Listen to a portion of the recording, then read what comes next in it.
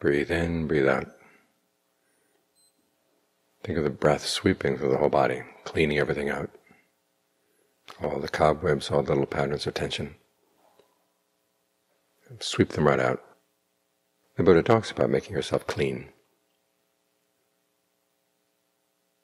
And it's not so much a matter of having the body clean, although he does advise the monks to keep their huts clean and keep their places clean.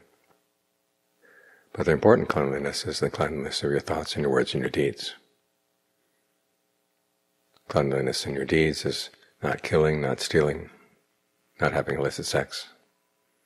Cleanliness in your words is not speaking falsely, not speaking divisively, not speaking harshly, not engaging in idle chatter. And cleanliness in the mind is not giving in to inordinate greed, not harboring thoughts of ill will, and trying to develop right view, that your actions really do make a difference. The quality of your action will determine the quality of the results that you're going to be experiencing. When you think in these ways, the mind is clean. When you speak in these ways, avoiding those forms of wrong speech, your words are clean. And when you follow those three precepts that have to do with the body, okay, your body's clean, your actions are clean. When they're clean, they're not a place where germs can thrive. The germs here are greed, aversion, and delusion.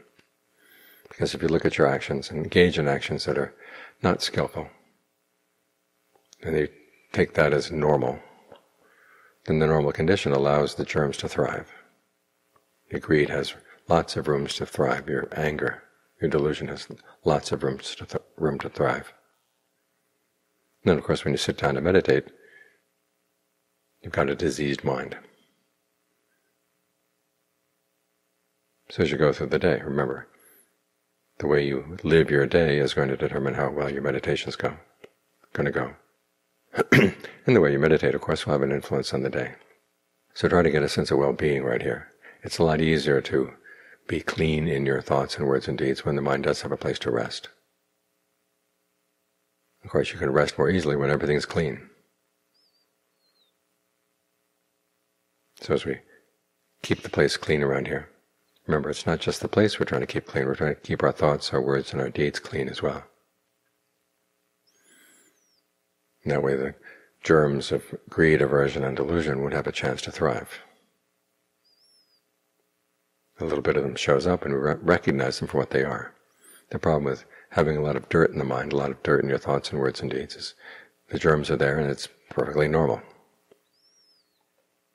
You look around, you see everybody else is that way, well, that must be the way it should be. Well, just because everybody else is that way doesn't mean it should be that way. And that's not how the Buddha defined normalcy. Normalcy is a mind that doesn't engage in activities like that. Mind at peace. For him, that's the mind at normalcy. When you're speaking to one another, if you speak in harsh ways or speak in ways that are divisive, okay, that's abnormal. But if you make it your normalcy, then greed, aversion, and delusion will have a better chance to thrive. So keep the place clean. Remember John Fuang's analogy. If you keep your thoughts, words, and deeds clean, then the slightest little bit of dirt or dust that comes in, you're going to spot it immediately. And you're going to see, that's dirt, that's dust, that's new, that wasn't here before, it's here now, we've got to get rid of it. But if you don't keep things clean, layer after layer after layer of dust will come in, and you won't notice it at all. It just gets added to what's already there. So this matter of keeping clean is something you do all day long, every day. Clean your words, clean your thoughts, clean your deeds. And the mind will be able to be here in the present moment with a lot more comfort and ease.